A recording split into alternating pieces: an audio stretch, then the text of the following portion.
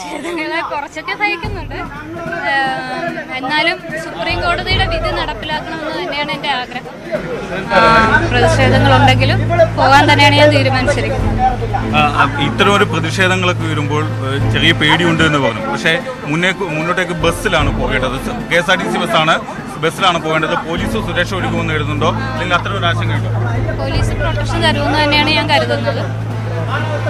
അത് നമുക്ക് പോകാൻ പറ്റിയില്ല എന്നുണ്ടെങ്കിൽ പോലീസിനെതിരെയും ഈ തടഞ്ഞവർക്കെതിരെയും ഗവൺമെന്റിനെതിരെയും ഞാൻ നിയമപരമായിട്ട് മുന്നോട്ട്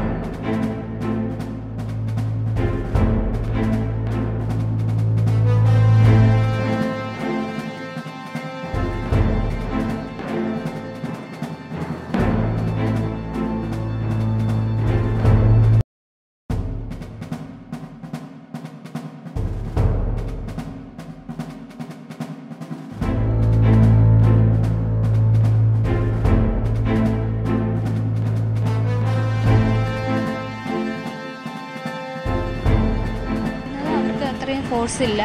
അത് നിലയ്ക്കലൊക്കെ ഭയങ്കര സംഘർഷാവസ്ഥയാണ്. പോലീസ് അങ്ങോട്ട് ചെന്ന് സംഘർഷം ഉണ്ടാക്കില്ല. അതുകൊണ്ട് മടങ്ങിപ്പോകുന്നതാണ് നല്ലത്. പ്രൊട്ടക്ഷൻ തരിക, സ്ത്രീകളെ ശബരിമലയിൽ എത്തിക്കുക എന്നുള്ളത് പോലീസിൻ്റെ ഡ്യൂട്ടിയല്ല എന്നതുകൊണ്ട് പോലീസ്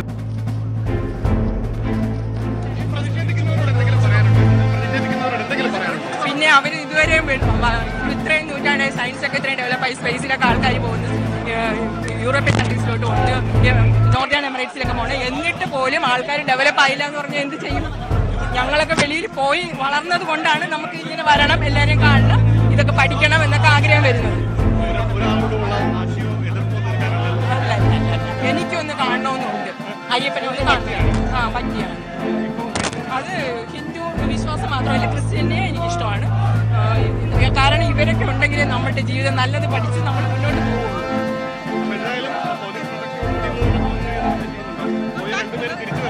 അവര് അത് എനിക്കറിഞ്ഞൂടാ, എനിക്ക് പോകണമെന്നുണ്ട്.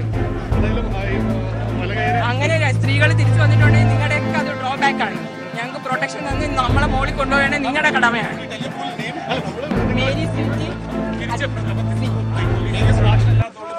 തിരിച്ചു പോകണില്ല, കൺട്രോൾ റൂം വരെ ഒന്ന് പോവാന്ന് പറഞ്ഞതുകൊണ്ട് പോകുന്നു.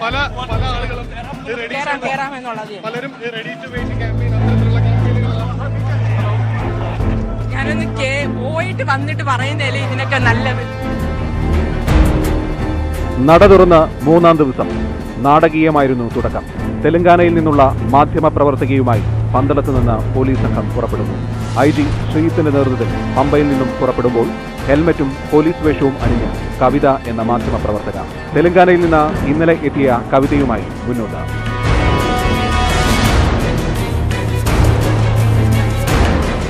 യാത്ര പിന്നിട്ട് 10 മിനിറ്റിന് ശേഷമാണ് രണ്ടാമത്തെ യുവതിയുടെ ദൃശ്യം മാധ്യമങ്ങൾ പകർത്തുന്നത്. കറുപ്പണിഞ്ഞ് ഇരുമുടിക്കെട്ടുമായി ഒരു യുവതി മുന്നോട്ട് പോകുന്നതിനിടെ ആദ്യം 2 മിനിറ്റ് വിശ്രമം. പ്രതിഷേധങ്ങളൊന്നുമില്ലാതെ വീണ്ടും മുന്നോട്ട്. ദർശനം കഴിഞ്ഞു വരുന്നവർ കൗതുകത്തോടെ പോലീസ് സംഘത്തെ നോക്കി കടന്നുപോകും.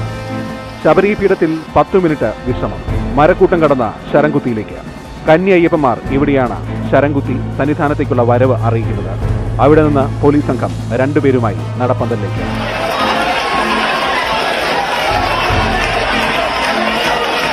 വലിയ നടപ്പന്തൽ അപ്പോഴേക്കും വിശ്വാസികളെ കൊണ്ട് നിറഞ്ഞിരുന്നു.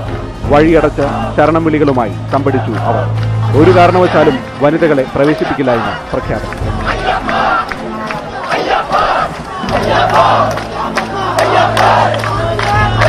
വിശ്വാസികൾ മാത്രമല്ല, പൂജാരിമാരും പ്രതിഷേധത്തിലായിരുന്നു. തന്ത്രിയുടെയും മേൽശാന്തിയുടെയും പരികർമ്മിമാർ 18-ാം പടിക്ക് താഴെ സംഘടിച്ചു.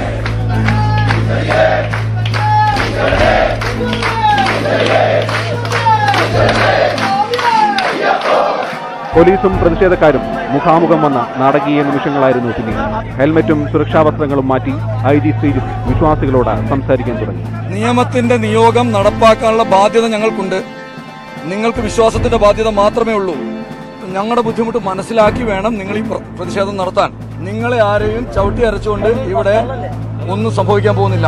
പെട്ടെന്ന് IGക്ക് ഫോൺ വന്നത് പോലീസ് ആസ്ഥാനത്ത് നിന്ന്. തിരികെ വന്ന IG-യുടെ പ്രഖ്യാപനം ഇങ്ങനെ: വിശ്വാസം ഹനിച്ചുകൊണ്ടൊരു ഉപദ്രവം ഉണ്ടാക്കാനായിട്ട് സർക്കാരിന് ഉദ്ദേശമില്ല. നിങ്ങളെ ഉപദ്രവിച്ചുകൊണ്ട്, നിങ്ങളെ കഷ്ടപ്പെടുത്തിക്കൊണ്ട്, നിങ്ങളെ വേദനിപ്പിച്ചുകൊണ്ട് ഇവിടുന്ന് വിശ്വാസഘാതനം നടത്തിയിട്ട് മുമ്പോട്ട് പോകാൻ സർക്കാരിന് താല്പര്യമില്ല. പിന്നെ KSEB ഗസ്റ്റ് ഹൌസിൽ വെച്ച കൂടിയാലോചന.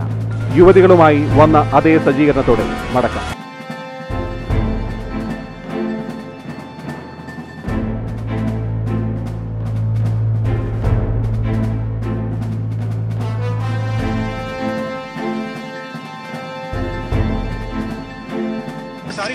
Are you happy? Very happy. I'm feeling very proud. But there are small kids there.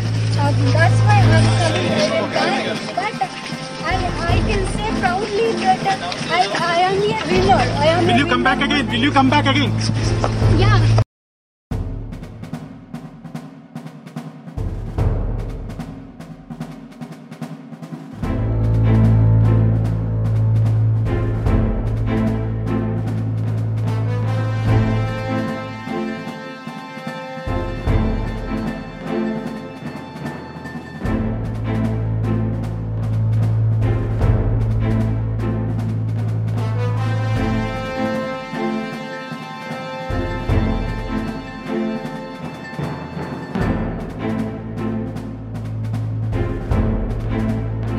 ജീവനാണ് ഇവര് വിലപേശിക്കൊണ്ടിരിക്കുന്നത്.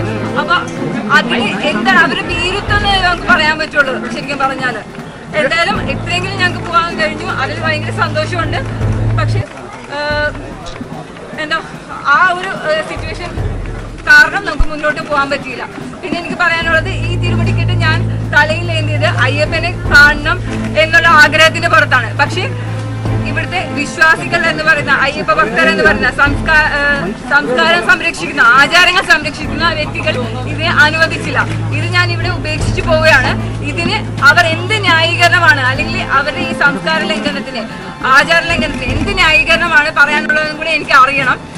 അത് വഴി അറിയാൻ പറ്റുമെന്ന് ഞാൻ വിചാരിക്കുന്നു.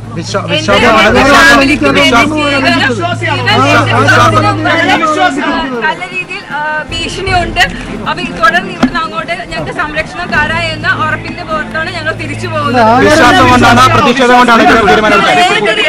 ഏത് രീതിയിലാണ് നിങ്ങൾ വിശ്വാസി എന്ന് പറയുന്നത് അതെനിക്ക് അറിയണം. എങ്കിൽ ഞാൻ പറയാം ഞാൻ ഏത് രീതിയിലാണ് വിശ്വാസിയാവേണ്ടതെന്ന്. നിങ്ങൾ പറയുന്ന വിശ്വാസം എന്താണ്, അതിന്റെ പട്ടിക നിരത്തു. എങ്കിൽ ഞാൻ പറയാം ഞാൻ വിശ്വാസിയാണോ അല്ലേ.